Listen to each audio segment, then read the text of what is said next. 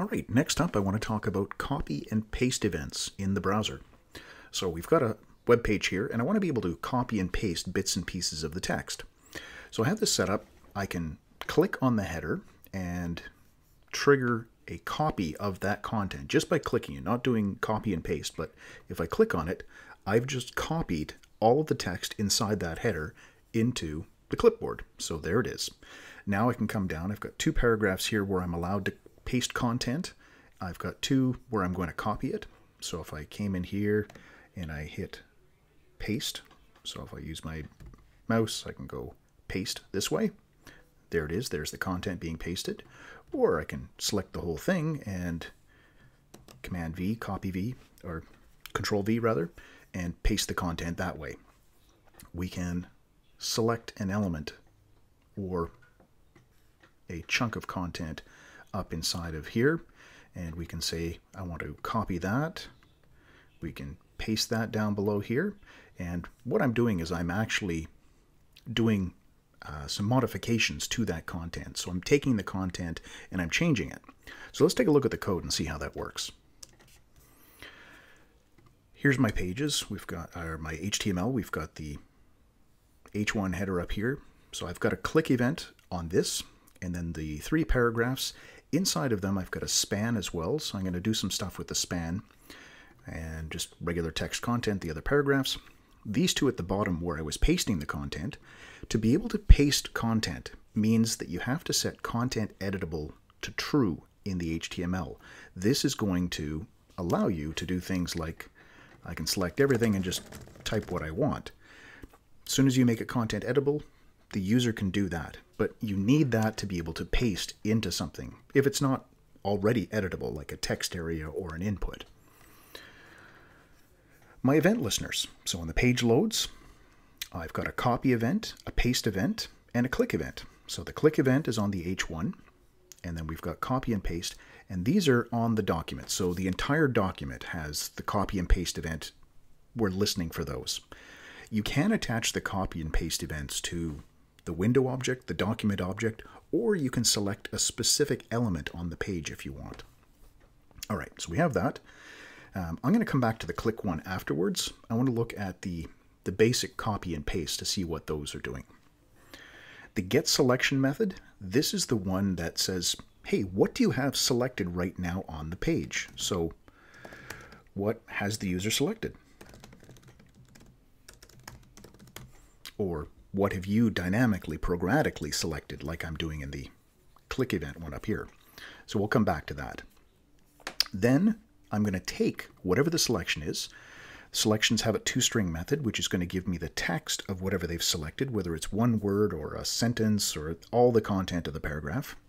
I'm converting that to uppercase just to show that you can make a change to that content. That's why I'm writing it out here. This is what we're seeing here, this capitalized text. That is the selection. So what I've got selected, written out all in caps. Here is sort of the magic. We've got the event, which is a clipboard event. It has a property called clipboard data. This is a data transfer object. It's the same as if you're doing a select and drag, click and drag of an element. Drag and drop, that's the term I'm looking for. If you're doing drag and drop, you need to copy that content so you can move it to a different place on the page. Well, that is a data transfer object. And that's the same thing here. The clipboard data, that's a data transfer object. There's two methods. There's a set data and a get data.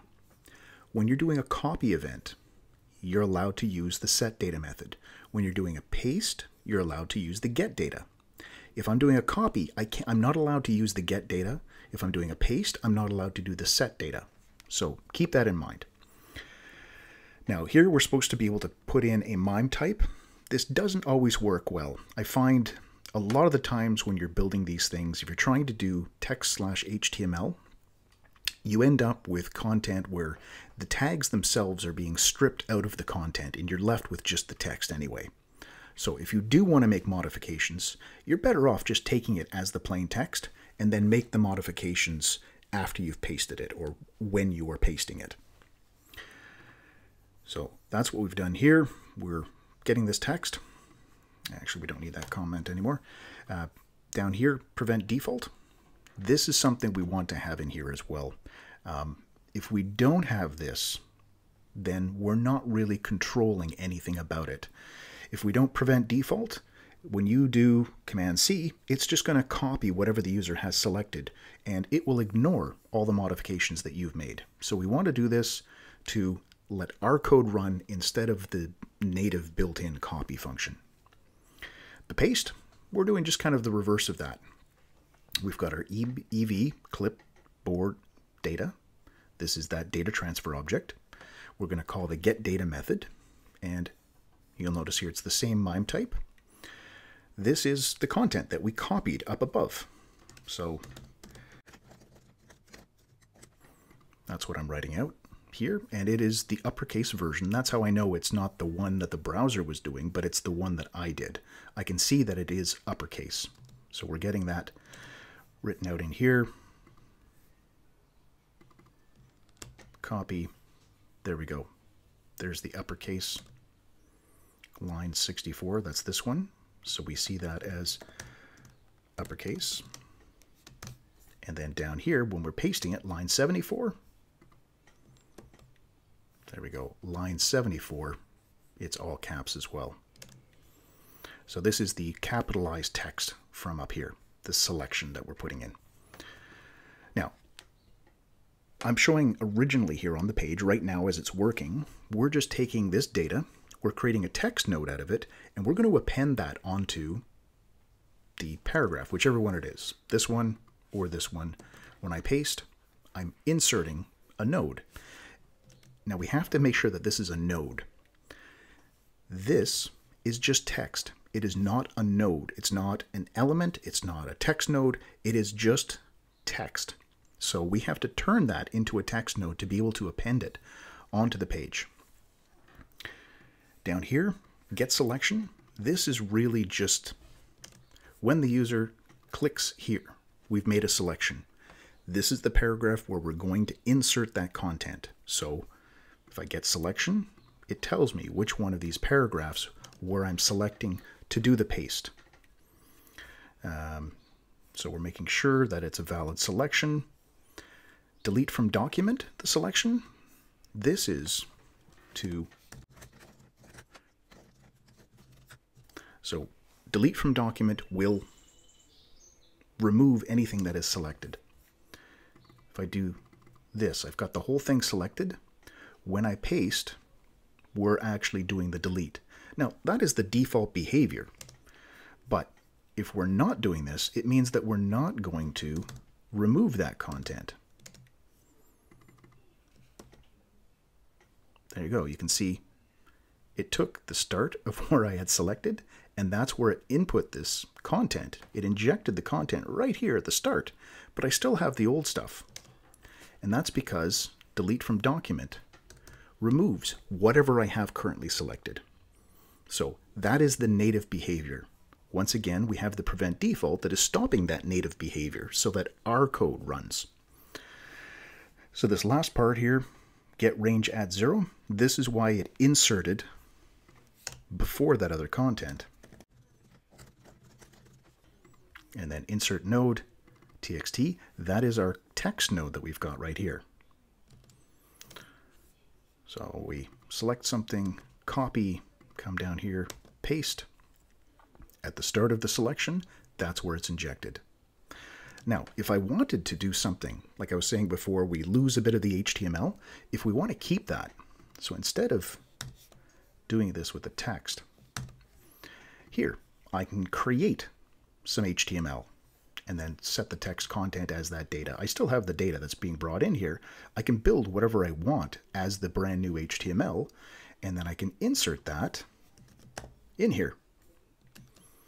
So what's the benefit of doing this? Well, now I have a way to target that content with CSS because I've actually created an element. Up here at the top, I've said any span that's inside of content editable, we're going to make the text color red. So we select something, we copy, come down here, we paste, and there it is. Now I have an actual span. If I look at the content inside of main, inside the paragraph content editable. There it is. There's the span that we've actually inserted into the page. So you have your choice here. Insert node allows any kind of node. Text node, comment node, element node, whatever you need. You can inject that into the page. All right, last step here was the click to automatically select the whole thing. So I'm going to select the entire header, copy that so I can paste it on later. Slightly different with the click event, ev.target, that's the h1 element. I'm going to get the selection. So basically this is just going to be sticking the cursor into the h1 element at some point. I'm going to say, okay, make sure there's no range selected. Firefox will allow you to select multiple ranges, so you can take something and then add more content onto it. But that's not supported in all browsers, and it's actually easier if you want the whole thing, just remove whatever's inside there and then dynamically add it. And that's what I'm doing here. The selection is where I've put my mouse cursor. I'm going to create a new range. A range is a bunch of characters that you can select. This is my range. It's empty right now. And I'm going to, for my range, select h1.firstChild. So why the first child? If we come up here, here's the h1 element. The first child of that is the text node. That's what we want. We want the text node that is inside of here. So we're taking the text node that is inside the h1, and then we're going to add that to our selection. So this range that we just created here, we're going to insert that into the selection. This is the line that is actually highlight the whole selection, which is all the content inside the h1.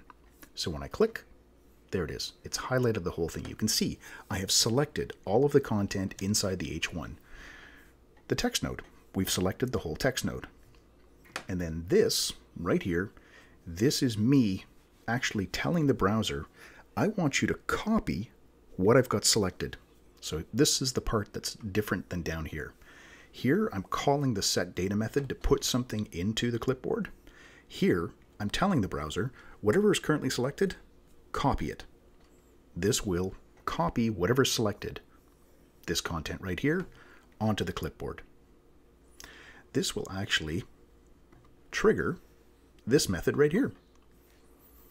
So it says to the browser, I want you to act as if somebody just said copy whatever is selected. Well, I've got a listener for the copy event. That's going to trigger this do copy. And it runs through the same process as before, and that's why we're getting this console log from line 67. Right here, or line 66 it was. If I save this, click, there it is, line 67. That shows that our do copy function is running. All right, so that's copy and paste, the copy and paste event. The exec command, you can do that with copy and with paste as well if you want.